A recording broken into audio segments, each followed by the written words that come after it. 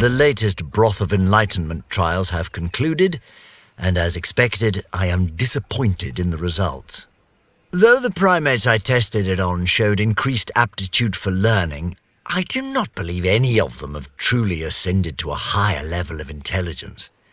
Well, bugger the little blighters, I say. My assistants have almost finished preparing my supplies for my next expedition, and I have drafted a letter to send to the Iron Brotherhood ahead of my departure.